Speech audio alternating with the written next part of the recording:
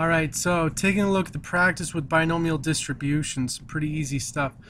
Alright, suppose that a local university, well, shoot, let me just go ahead and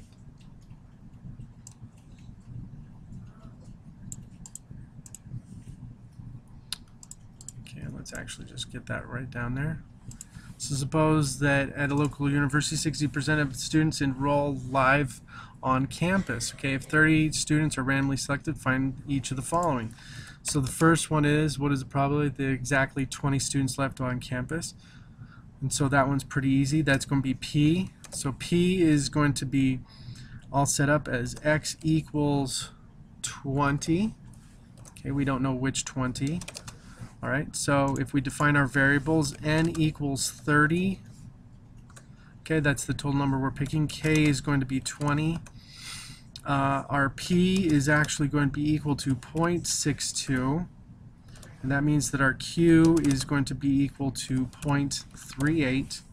Okay, so when you set it up, it should look like this. It should be, let me see, 30 choose 20, okay, times by 0.62 raised to the, oh geez, 20th power, and then you're going to times that by 0.38 raised to the 10th power, and you just multiply that across and you should be able to get your answer pretty easily.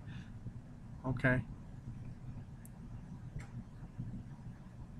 Okay, now if we were working with something like this where the probability of at least 20 students, you would need to work with 1 minus that, because when you're working with this, you need to remember we need to be looking at below the number. Okay, so this will be 20. Yeah, right there. Okay. Alright, so that's what we're going to be including with it. Okay. Alright, so this is the form you're going to have to work with, and then this would just set up as your binomial distribution this way. And then less than works like this.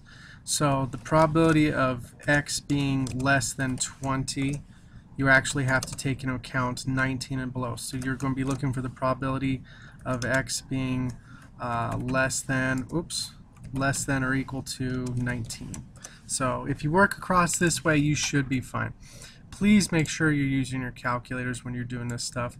Either you can write it up by hand and then put in the calculator, or you can do it in your calculator under the calculator notes, but please take your time when working with this stuff with binomial distributions, okay?